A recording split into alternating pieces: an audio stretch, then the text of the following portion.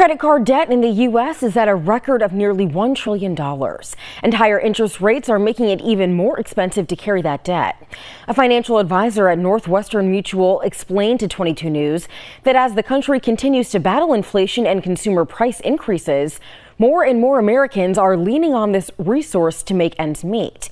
To pay down the debt, he says people should draft a budget and determine what their monthly fixed expenses are, what they would like their discretionary expenses to look like, and what's available for them to help expedite the debt payoff. Consider looking at a consolidation loan, because if you can get lower interest product instead of paying the credit card company 24% interest, hey, I'm at a fixed rate of 9 or 10%. That really helps mitigate how much you're going to spend in interest and how quickly you can get out of that debt. Consumers with good credit can think about doing 0% balance transfers to help minimize the impact of long-term high-interest consumer debt.